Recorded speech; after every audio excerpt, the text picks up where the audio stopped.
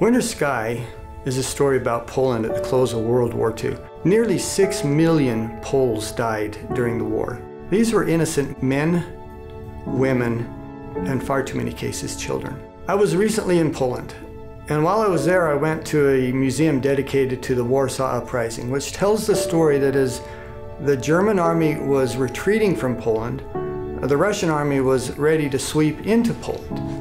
And the Poles knew that the Russians were just as deadly and just as brutal towards them as the Nazis had been. But they crafted this uprising, the Warsaw Uprising, where these rebels who'd been operating against the Nazis throughout most of the war began to focus on the approaching Russians in what was really a desperate attempt to try to protect their freedom. Winter Sky tells the story of one of these rebels.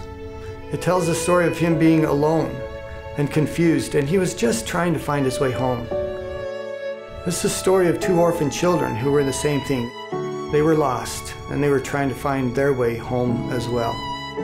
It tells the story of human courage, of bravery, and really the strength of faith and hope.